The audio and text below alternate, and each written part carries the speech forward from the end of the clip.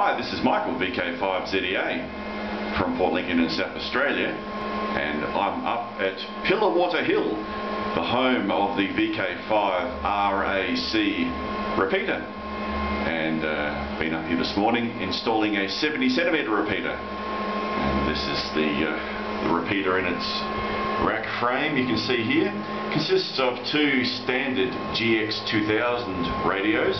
These are early 90s technology.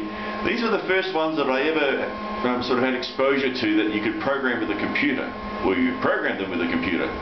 And it's old DOS-based software and a special interface which I've still got somewhere.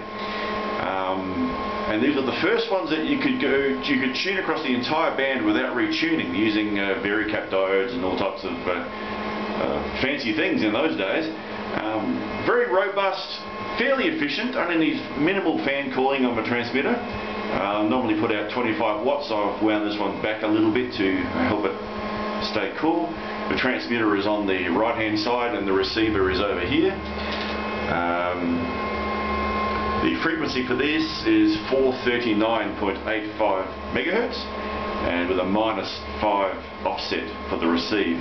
The controller is in the painted die-cast box you can see at the top, and it is an MHRC clone, which was a circuit board put together by Adrian, VK5ZBR, and it's got the ISD voice chip in it, so it can do voice identification, and it works quite well. This repeater used to be up at a different site.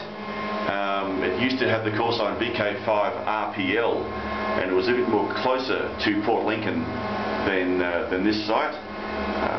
So it's been transposed, the license amended, and it's in place now. That's the back of the rack frame. Using a couple lengths of RG223 at the moment. Hopefully when things get finalised they'll be upgraded. This is the duplexer, which consists of 6 just normal pass cavities. No notches involved here.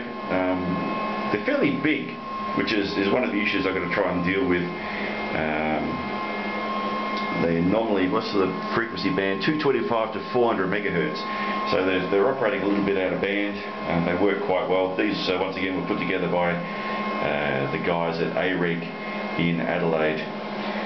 The antenna for this repeater is a simple single folded dipole antenna mounted virtually at the top of the tower. And I'll just see if I can head out here. Might not be able to see much, but we'll head out to the tower. Sorry for the wind noise. And if we look right up the top,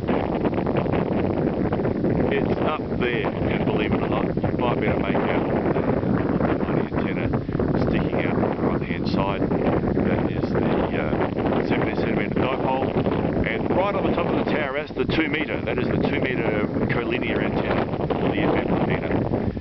And this is the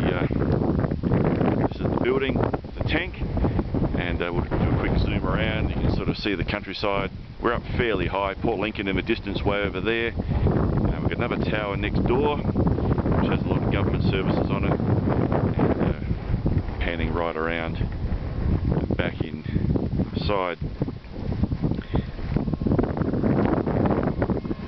So the repeater has slotted quite nicely into the top of the rack. I'll key it up and we'll see. Okay, it's got a little Roger beep at the end. I'll see if I can. I'll bring up the voice ID. VK5RAC, Lower Air Peninsula. And that's my lovely wife Anella doing the voiceover.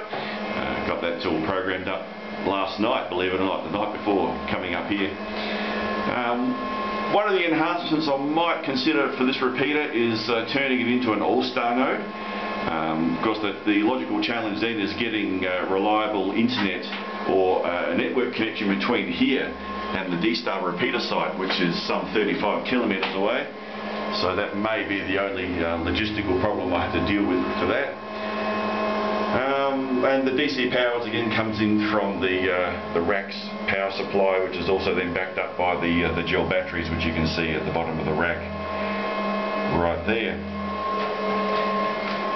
So that's about it for now.